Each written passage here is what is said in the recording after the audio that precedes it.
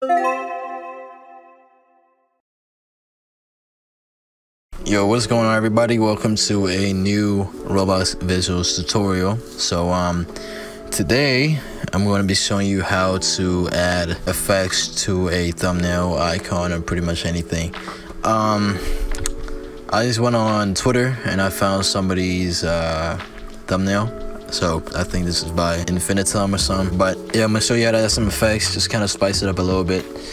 So yeah, let's get right into it. For effects, you could go on Google, you could make your own, or you could just look up Photoshop GFX pack.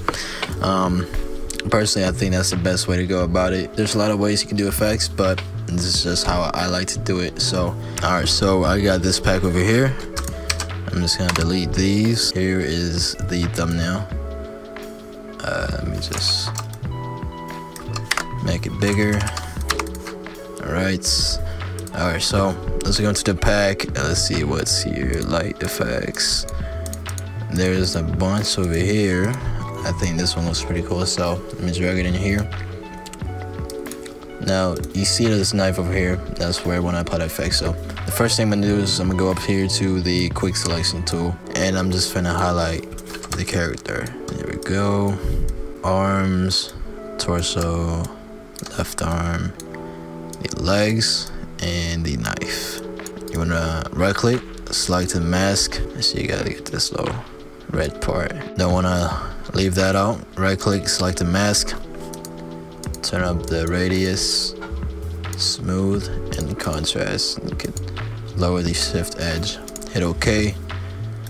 Go to your move tool and Control C, Control V.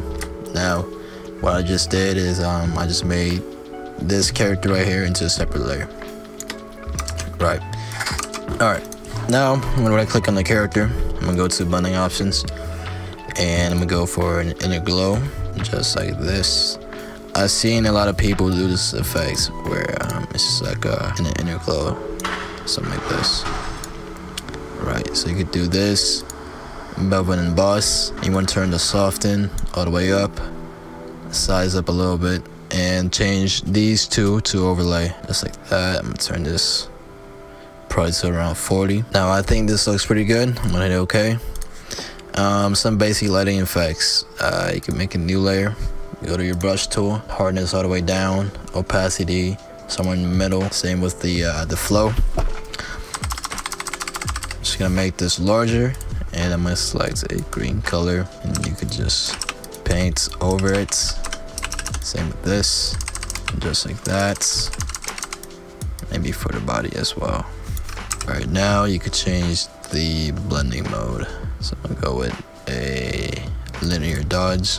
If you remember this effect that we put in, I'm gonna change this to linear dodge, and I'm just gonna put this over the knife, just like that. Maybe somewhere over here, and then you could Control T, right click, and go to warp. You can actually arc it a little bit, just like that, and there. Curve it a little bit, and over here just erase this. So as you can see, I added this effect to the knife. Now since this is it's a bright effect, right? It emits light. We're gonna add some environmental lighting. You wanna add some lighting as well to the character. So it's kind of a reddish pink. Just apply that to the knife. The character. Here. I think that's good. Go overlay. As you can see, just give it some red lighting effects. What else can we do? Let's see what else is in this. There's a similar one. Let's go out from light. Let's go sparks. I think this effect right here is really good. If you're making a thumbnail where there's some kind of impact, large impacts where, you know, debris or dirt, rubble, or some stuff gets blown up, you can use this over here. Let's go over to stock. These are some cool effects you could use. This one, if you hit Control U, it will open up the hue and saturation. You could change the color and do green so it matches this character. Put it right here or something like that. What else is here? Here's action lines, low effects, a flame circle thingy, explosion, impacts, more action lines. Here's a cool little lightning effects. Where can I put this? I'm not even sure where I can put this. Maybe I'll just put it right here. And as for this, to color it, make a new layer, hold Alt, go in between and click. Choose a color, just color over it. Now you could also duplicate this and then go filter, blur, Gaussian blur. Just kind of blur it out like that. On a new layer, make sure you duplicate it, by the way. Alright, so that's the general gist of how to add effects. So yeah, you can go on Google and you can look up particle effects, change the blending mode, add some lighting around it. But now once you're done with all your effects, you want to select all your layers, Control G, Control J, and then Control E. You want to hide this one.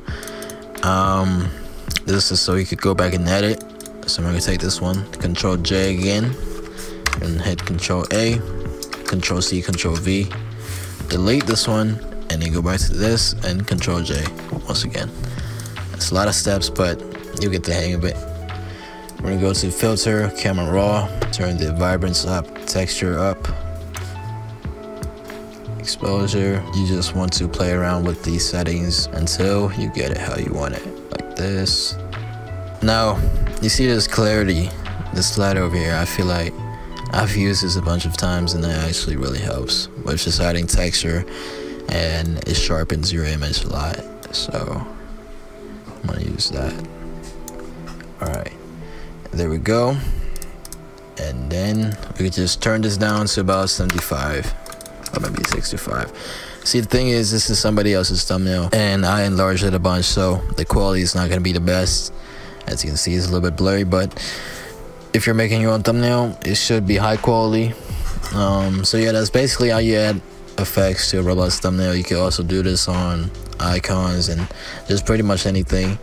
So if you enjoyed this and this helps you, make sure you leave a like and hit the subscribe button, turn on post notifications, and we'll see you next time. Peace.